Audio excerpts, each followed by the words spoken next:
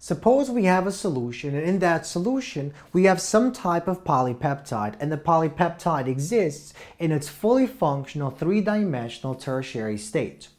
Now, if we increase the temperature of our solution, or if we add some type of denaturing chemical agent, what will begin to happen is that protein will begin to unfold. It will begin to lose its tertiary structure, followed by the secondary structure, and eventually it will denature and form a non-functional, biologically inactive protein. Now, at the same time, if we remove that denaturing chemical agent, or if we decrease the temperature back to normal, what will happen is that denatured form of the polypeptide will basically begin to refold and eventually will fold into the fully active native state of that protein. Now, we know that this happens because it's the primary structure, it's that specific sequence of amino acids in that polypeptide that actually determines what that final three-dimensional structure of that protein actually is. So the protein easily is able to go from that non-functional denatured state to the fully functional native state because it's the primary structure that determines the tertiary structure of that protein. Now, the question we want to focus on in this lecture is, how exactly does the folding or unfolding process actually take place? How exactly does the protein unfold from the native state into that denatured state? Or how does the protein fold from a denatured state into that fully functional three-dimensional state? So let's begin by taking a look at the following graph. What the graph basically describes is the percentage of the proteins that are denatured versus the conditions that the protein is actually under. So as we go from left to right along the x-axis, we either increase our temperature of the solution or we increase the amount of chemical denaturing agent that is found within that mixture. So when no chemical agents are found in the solution and the temperature is normal, 0% of the proteins are denatured, and all the proteins essentially exist in their fully functional three-dimensional folded native state. Now, as we begin to increase our temperature, or as we begin to increase the amount of chemical agent, what begins to happen? Well, initially, nothing really happens. A small amount of the protein begins to unfold, but as we approach this section, we see a sharp increase in the percentage of the protein that have denatured. Eventually, we basically reach this point where all the protein exists in their fully unfolded, denatured state. So the curve that we get is a sigmoidal curve. So we have a sharp transition from the folded to the unfolded. And we can also look at the graph going the other way. So as we decrease the temperature, as we return it back to normal, or we remove those chemical agents, we see a sharp transition from the denatured to that fully folded active state of that protein. The question is, why exactly does this actually happen? Well, it happens because of the cooperative nature of protein folding and unfolding. So what do we mean by protein folding cooperativity? Well, let's suppose we're going from this state to this state. So we essentially bump up our temperature, and once we increase our temperature, what begins to happen is a certain segment of that protein begins to become unstable, and some of those bonds holding that segment together begin to break.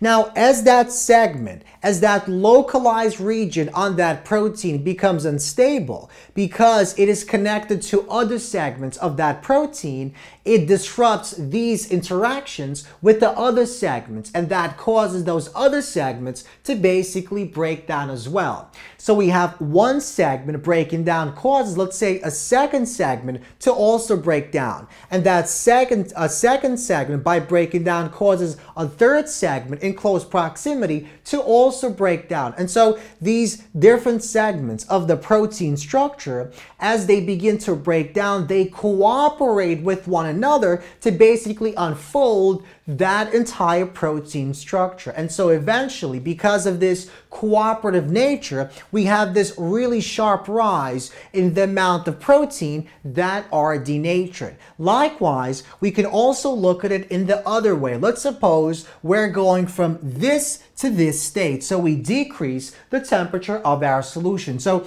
as we decrease the temperature, a certain segment of that protein in its denatured state becomes to stabilize. And because of that, it begins to interact with some segment. And as those segments interact, they stimulate other segments to stabilize themselves and to interact. And so eventually this cooperativity of these different segments in the protein cause the folding process to basically take place quickly, as shown by the following sharp rise in our curve. So the curve describes how most proteins in our body fold or unfold. And notice that the curve shows that the majority of proteins transition sharply from the unfolded to the unfolded state and vice versa. And this is because of the cooperative nature of proteins. So proteins fold and unfold cooperatively.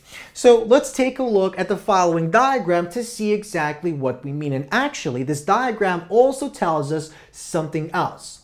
So let's begin in our native state. So we begin essentially in this condition when all the proteins exist in their native state. Now, as we begin to increase the temperature of our solution, that begins to destabilize some section of that particular protein molecule. So let's suppose initially we begin to destabilize all these bonds found in here. So remember, this is the tertiary structure of our protein. And in the tertiary structure, we have these amino acids that are found far away from one another in that polypeptide that are interacting. So we have a bunch of these secondary structures. We have these alpha helixes, and we have the beta pleated sheets.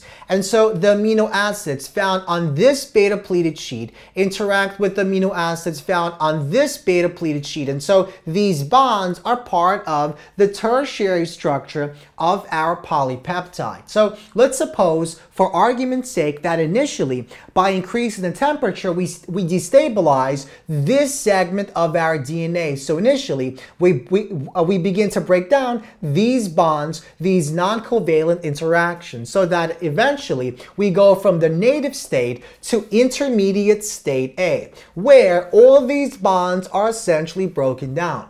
Now, in the process, by breaking down these bonds here, we change the shape of our molecule and we cause other bonds to begin to break as well. So other segments of that protein molecule begin to break down as well. So for example, these bonds here are affected, and so they break down as well. And so these bonds begin to break down. So in this particular case, we begin to break down our tertiary state. And so these are our secondary states as shown in the following diagram. So the secondary structures. So this is intermediate state A. So we continue to increase our temperature, and as we continually destabilize the different segments of our protein, those segments in turn destabilize other segments. So as these move apart, these begin to move apart, and so these interactions begin to break, these interactions begin to break, and so eventually we form intermediate state B, in which all these bonds between these beta sheets and these beta sheets eventually break, and the bonds between the beta sheets and these alpha helixes break as well. And so intermediate state B describes only the secondary structures involved. So we have these 4 beta pleated sheets and these 3 alpha helices. Now, eventually, as we continually increase our temperature, the hydrogen bonds that hold all these secondary structures will also break. And so these different secondary structures will eventually break down, denature, until we form a single long polypeptide in its linear state. So now we only have the primary structure. And so notice, as we go from the native state to our denatured state, right? These interactions take place cooperatively, and not only that, but we also go through these intermediate states. And so what that means is during the folding or unfolding process, going this way is unfolding, going this way in reverse is folding. During either process, proteins follow a partly defined pathway that consists of these intermediate states. And so what we see in this particular case, we have 2 intermediate states, but we can also have 5 intermediate states, 10 intermediate states, and so forth. And what these intermediate states basically describe is they describe energy states. So what that means is when a protein folds or unfolds, it doesn't actually follow a precisely defined pathway, but it follows a partly defined pathway. And what that means is when the protein, let's say, unfolds, it goes from a very stable native state into a less stable state that has its own energy into a higher energy state. So this is even less stable than this, and finally into this final state that is less stable than either one of these states. And so when the protein either folds or unfolds, it does so cooperatively, and that's why we have the sigmoidal curve. And not only that, but it has to pass through these intermediate structures to actually get to that final structure. So when we go between these 2 structures, the native state, the 3-dimensional functional state, and our denatured state, that protein must actually follow these different intermediate structures. Now, an important point must be emphasized. So let's suppose we take the protein and we denature it once. So the first time around, it goes through this specific structure A, this specific structure B, and then it ends up in its denatured state. Now, let's suppose we reform this same native protein, and now we denature it once again.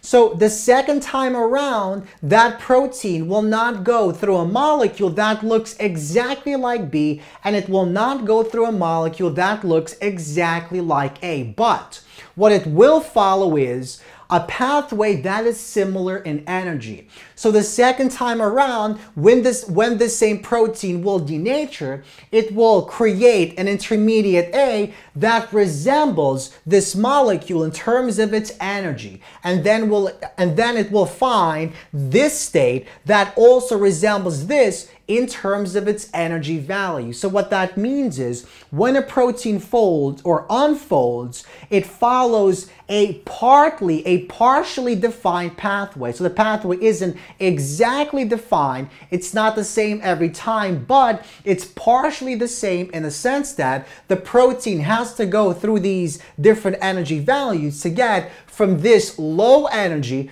thermodynamically stable state to the higher in energy, thermodynamically unstable state.